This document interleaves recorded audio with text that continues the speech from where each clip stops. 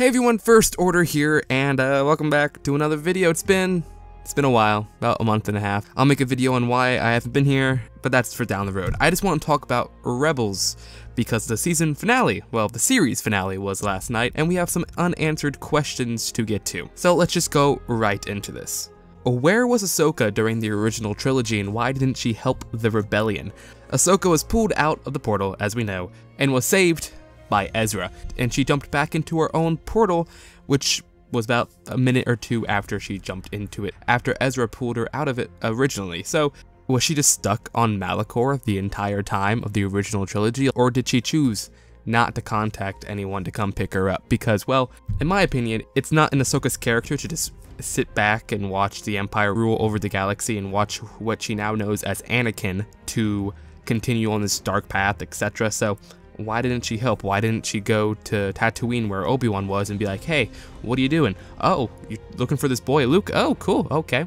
I'll just, sit back here, don't mind me, I'll be with you. I don't know, it's not in her character, in my opinion, to just watch the galaxy be ruled by an iron fist while she just sits on Malachor and just whittles her thumbs.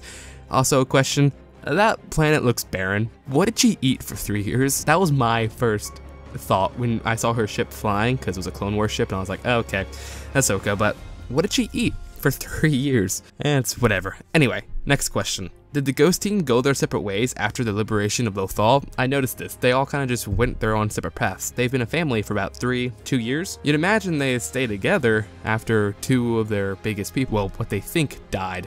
Well, Kanan died, Ezra they think died, but we know he's alive. See, Zeb and Callus went on their separate ways into a different rebel cell. Hera, I'm assuming, is still with the rebellion. She fought in Scarif and Endor, but she also has a kid, so she's also a mother on the side, so I don't think she's fully involved with the rebellion as much as she was, unless she's trained the kid to be in the rebellion. Well, what we see her at the end, the kid's already born, so you know what, never mind. She's with the New Republic, most likely. I don't know. I don't know what they're going to do with Hera as her character. Rex, we know, survived and went to fight in Endor. I don't know that, counters how long clones can stay alive, but whatever. I don't know what their lifespan is. And Sabine, I'm assuming, stayed on Lothal the entire time. She does say in the episode that she thought what Ezra said to her was to stay on Lothal. That's what she thought his mission was.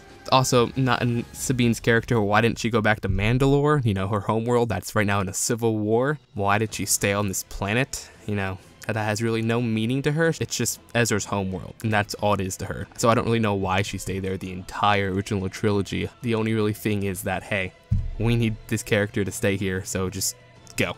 And finally, obviously, you'll probably guess this question, where did Thrawn and Ezra go?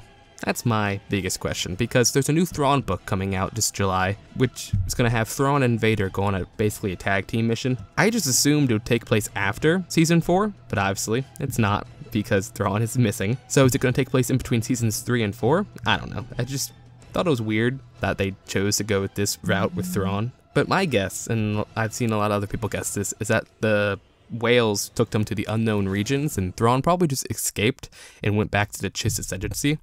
That's just my guess, and he's going to show up later down the line after episode 6, probably be the main antagonist whenever they make a series of books that take place in between Return of the Jedi and The Force Awakens. Kind of be like the Chiss Ascendancy, kind of versing the New Republic. That's just my guess. The books might even take place after episode 9 or after episode 12 or whatever they're going to do with that series. Sort of like the new Thrawn trilogy. And Ezra, where did he go? Did he just stay around with the whales for about 3 to 4 years and no one decided to come get him? Like, why did they choose to go get him after Return of the Jedi and not right immediately after? That's just my question, but hey, it's whatever. And finally, one little note that I want to point out. The little Ugnaught, the one that gets shot, and Hondo is like, oh no, my best friend just died, but he survives by getting shot once. But Gregor, a clone who has experienced the entire Clone Wars and who survived a crap ton of explosions, dies from one blaster shot. I guess Gregor wasn't wearing enough plot armor for Rebels, but whatever. Anyway, I want to know what you guys thought about the episode, so just leave your thoughts down below.